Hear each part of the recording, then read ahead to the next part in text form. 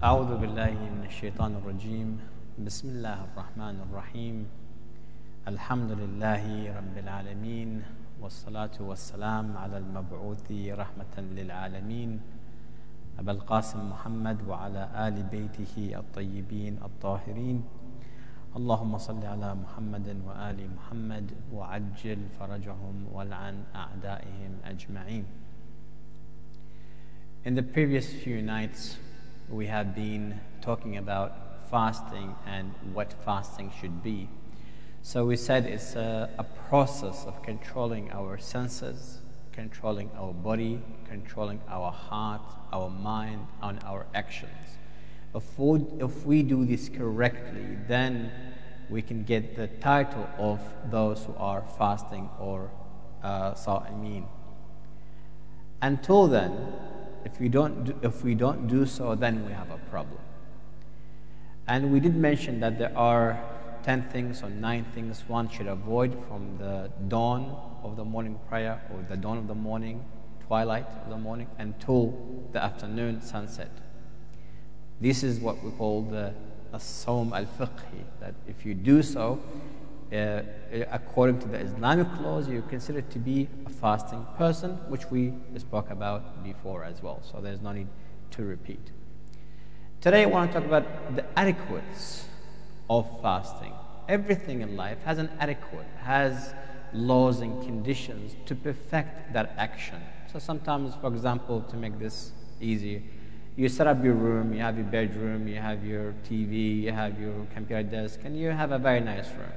But then you add extra stuff to make the room look more beautiful, prettier. For example, you put a picture on the wall, you put an air freshener, you put a mirror, you put a beautiful carpet, and so on, just to beautify that room. When it comes to fasting, as an action itself, if it's done correctly, then that's good and well. Then there are other things that the one who is fasting needs to observe to make that fasting more complete, or I should say more beautiful. So there are adequates that we need to observe during fasting. I'll go through them quickly. Through the month of Ramadan, this is the month of the Quran, the month where Allah subhanahu wa ta'ala revealed His book to us. This is the month where Allah sent down the Quran to the human beings to be a guide to them. So everything has a time, and the time of the Quran is this month. So the Prophet ﷺ, he said, everything has a season. And the season of the Quran is the month of Ramadan. So if you want to get the maximum benefits out of the Quran, then the month of Ramadan is the month to recite. And even in a hadith from the Prophet ﷺ, he says, reading one ayah of the Quran is equal to reading the entire Quran. So the more you read in this month, the more beautiful that month will become. The more beautiful and complete your fasting will become. So one of the adequates of this month of Ramadan is to recite the Quran as much as you can. So if you can recite one chapter a day, by the end of the month you would have completed the entire Quran, which is a beautiful thing to do. So that's number one. 2, this is also the month of dua, the month of supplication, the month of praying to Allah subhanahu wa ta'ala. We as a human beings, we are very needy creatures. We always need things. You know, in our day life, I need this and I need that, and it never ends, right? So Allah subhanahu wa ta'ala is the ultimate provider. He's the sustainer, the provider of everything and everyone.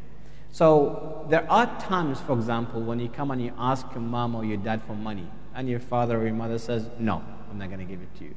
And then there are times where your mom and your dad, they are soft. They become nice and easygoing, and they're happy and joyous. So if you say, Dad, can I have $10? And your father will give it to you. Why? Because he's in the right mood. Right? Allah subhanahu wa ta'ala says, I'm going to give you a 30-day period where whatever you need, whatever you ask me, I will give it to you. I will grant it to you. Of course, giving that it is the right thing. It's not a haram thing. You can't ask Allah for something haram.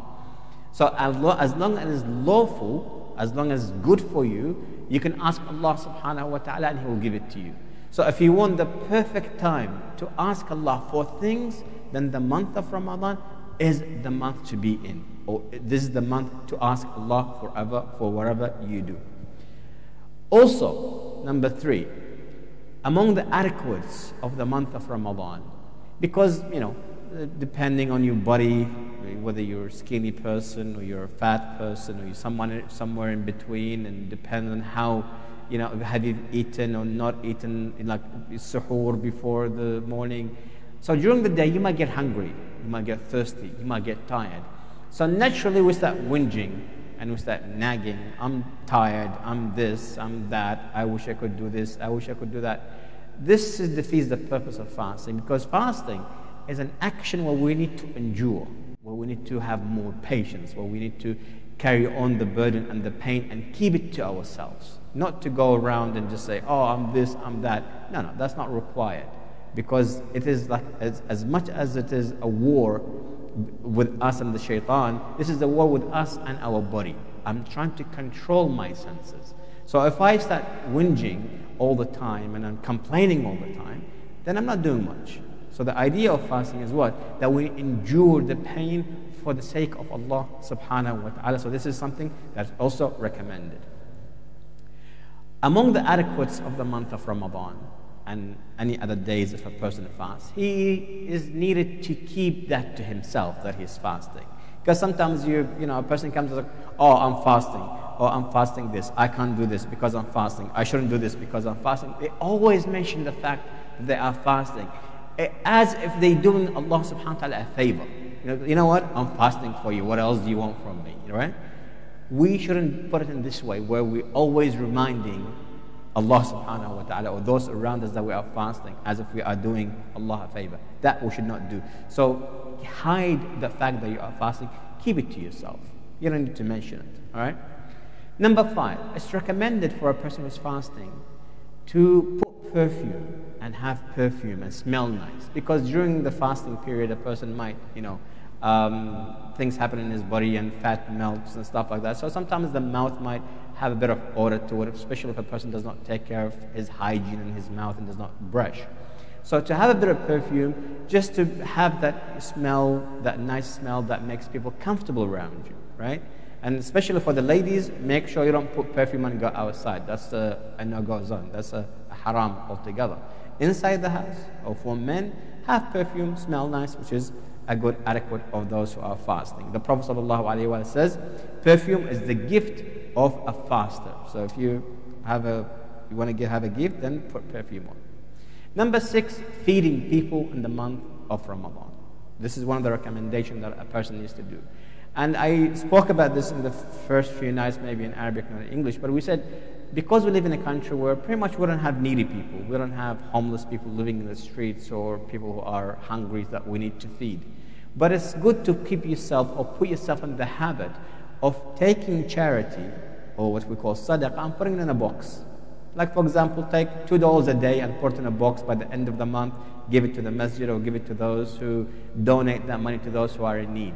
You need to practice that fact or that act of giving to others. So every day, before iftar or during iftar, put $2 in the box as a sadaqah that will go to others with the intention or niyyah of trying to feed those who are in need.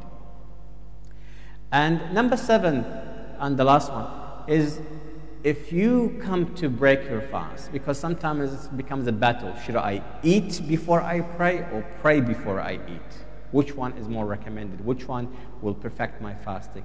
And the Prophet ﷺ and the Ahlul Bayt, they always say, make sure you pray, then eat. If you pray and eat, your reward of fasting will be much more. And your reward of your salah, your prayer will be also a lot. So what you do is, if it's adhan time, brush your teeth, eat a bit of dates, 2-3 days, not too much, drink a bit of water, and then go pray, right? Pray, finish your prayer, and not to run, not just to race so you can get to the meal. No, take your time, pray comfortably.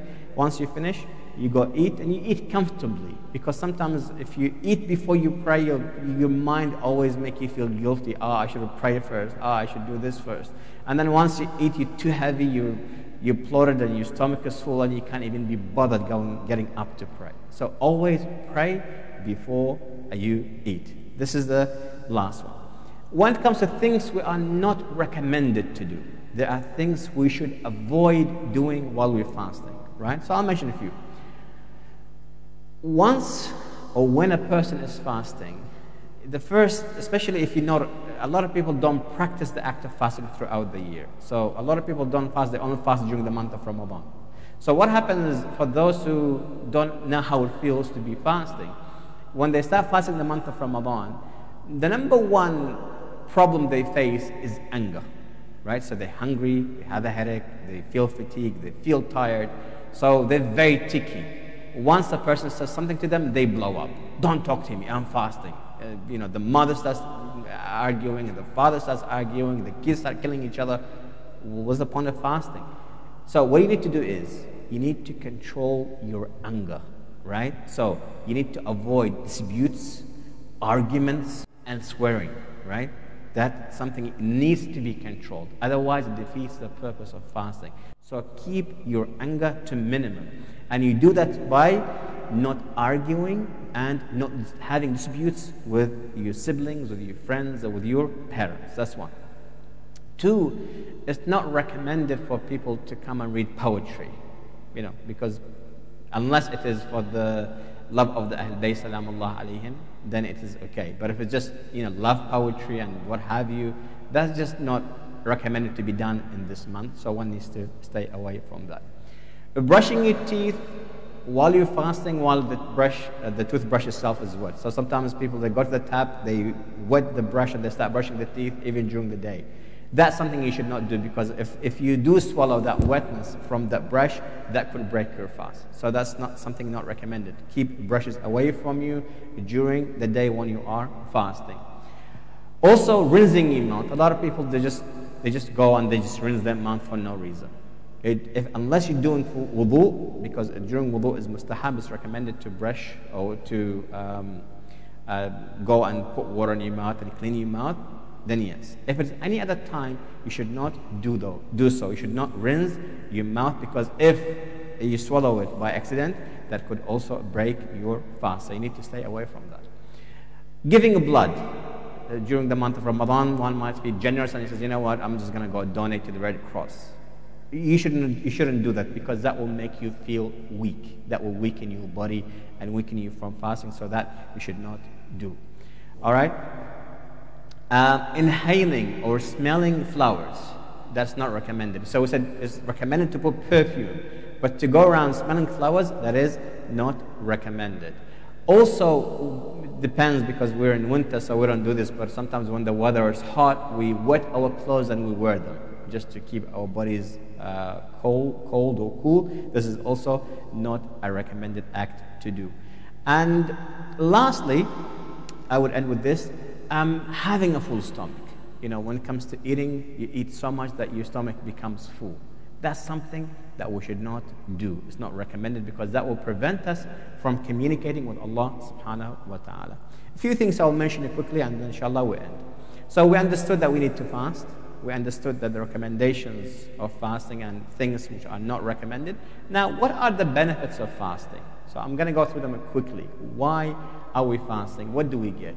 Well, first of all, when this is something that everyone gets when you fast, the physical benefits of it, right? So those who fast, they become a lot healthier. And you see this practice being done not only by Muslims, but by a lot of people. They fast for the sake of their health. So the Prophet ﷺ, he says, fast and you'll be healthy, right? So one of the benefits that we get, regardless of whether we like it or not, our bodies become a lot healthier once we are fasting. Number two benefit we get from fasting is that sometimes we get to feel how others feel, right? So a person wrote a letter to Imam Hassan al-Askari, and he said to him, for what reason did Allah make fasting compulsory? Why did Allah make it compulsory? And the Imam Salamullah alayhi, he replied, he says, God had made fasting compulsory so that the rich should find the pain of hunger, so that they have mercy upon the poor. So when you are fasting and you feel hungry, you should think and contemplate about those who are less fortunate than you, those who don't have food, those who don't have water, those who don't have even a house to live in. So a lot of people, millions of people around the world, they don't have what we have. So through the process of hunger, we get to feel. So the month of Ramadan gives us that opportunity to have that social equilibrium, that social equity between us and others. So we need to feel more. And also there are many social benefits to the month of Ramadan. It brings people together, it makes people happier together. It even in some countries, it reduces the crime rate. A lot of countries, the crime rate goes a lot lower during the month of Ramadan, so there are a lot of benefits. And lastly, the main benefit that we get from the month of Ramadan or from fasting is that our spirituality, our souls elevate themselves. So like I have said this in the last few nights, the less you eat, the more your spirit will elevate, right? The only thing that holds down our spirits, that hold down our beliefs, that hold down our souls is the fact that we are too attached to the dunya, too attached to the material world. So we eat too much, we sleep too much, we relax too much. Therefore our souls, they go nowhere, they just remain. So once we stop eating, once we deprive ourselves from eating and drinking and food and all the things that make us happy, then our souls are more lighter. They are easier to fly and to connect with Allah subhanahu wa ta'ala. And ultimately, this is the goal of fasting. Now there are other benefits to fasting. I'll quickly go through them. Fasting is one of the things that teaches us how to be punctual, to be always on time. So you always have a time to stop fasting, and there's a time you have to start eating. Precise on the dot. You can't say, well, maybe 5 minutes and 10 minutes and then I'll stop. No. It teaches you how to be punctual, always on time. You cannot eat, you cannot drink at that time. At that time you can drink. So this is one of the benefits that we get to learn. Also we get to learn to be patient, right? So I'm hungry, I'm seeing food, I'm seeing things, and I can eat. No one is holding me. Let's say there's no one watching. I can eat, I can do everything, but then I don't. Why? Because I know Allah subhanahu wa ta'ala is watching. So that teaches me what? It teaches me how to be a person who is patient. So it teaches us patience. And lastly, we get to learn to be content. We get to learn to be happy. Whatever Allah subhanahu wa ta'ala decides and whatever He wants, we do it, and we are not complaining at all. So this is a state of contentment that we also get out of the month of Ramadan and out of fasting. Inshallah, we will continue tomorrow. وآخر دعوانا الحمد لله رب العالمين والصلاة على محمد وآل بيته الطيبين الطاهرين.